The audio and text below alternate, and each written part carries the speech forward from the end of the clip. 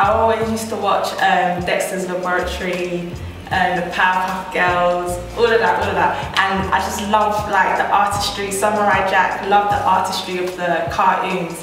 Also, from just looking at graffiti, and I used to live in Croydon in South London, and I came up to, one day I said to my dad, I want to go Shoreditch, I want to go Hackney or somewhere like that, and then my dad was like, no, and then I came by myself and I saw all the graffiti everywhere.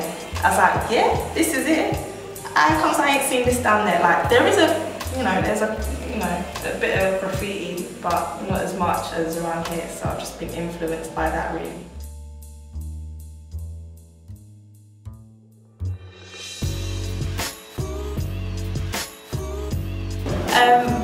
Well, what happened was that somebody saw my work and they wanted to take it into their shop, and I was like, right, I'm young, I didn't think, I kind of knew that I was alright, yeah, but I didn't think it'd actually get to that stage, but then eventually it did.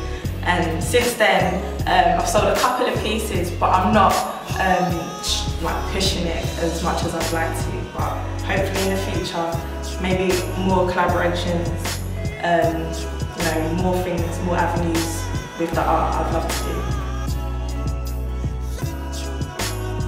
Artists, why can't it be like somebody like me who paints? Do you know what I mean? Why is that seen as something that's a bit, not too cool, like, do you know what I mean? So that's what I want to do. I want people to see that it don't have to be like something in a gallery that is, all pretentious and that. It can be anything.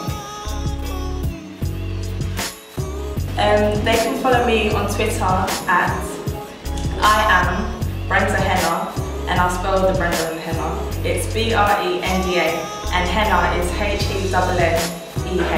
So it's like hen and then hen backwards. People ask me, is that your real name? But yes, it